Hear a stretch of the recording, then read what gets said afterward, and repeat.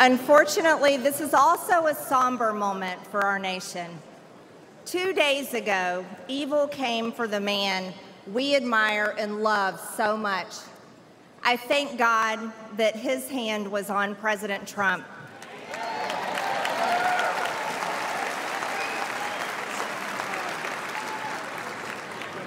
And I pray for the family of Corey Comprator, who was killed at the rally, and for other attendees who were wounded.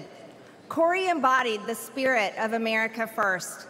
He displayed the ultimate show of love when he shielded his wife and daughter, sacrificing his own life.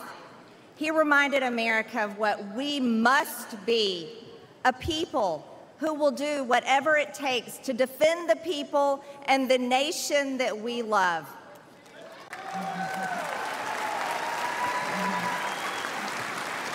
Thank you.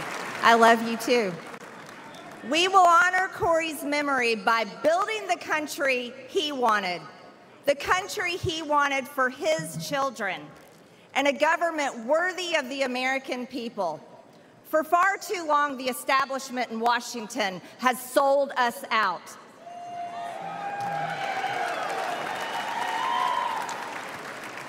They promised unity and delivered division. They promised peace and brought war. They promised normalcy and gave us Transgender Visibility Day on Easter Sunday.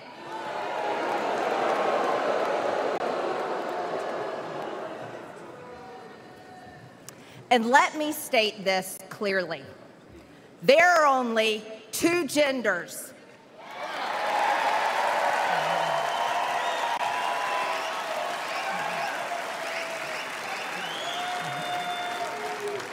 And we are made in God's image. Amen. And we won't shy away from speaking that simple truth ever. The Democrats ripped open our borders and allowed millions of illegal aliens to pour in, driving up the cost of housing and health care while slashing American wages and eliminating jobs. They claim that our economy is thriving, yet hundreds of thousands of American-born workers lost their jobs these past few years. The Democrats' economy is of, by, and for illegal aliens.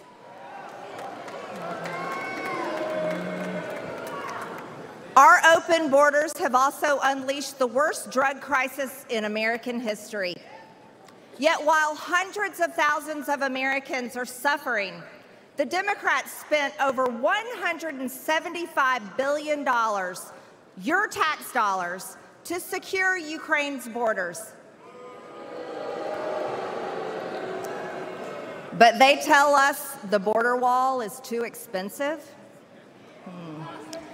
But an American government that serves the interests not of the wealthy, the globalist, or the powerful few, but of all hardworking Americans is within our grasp.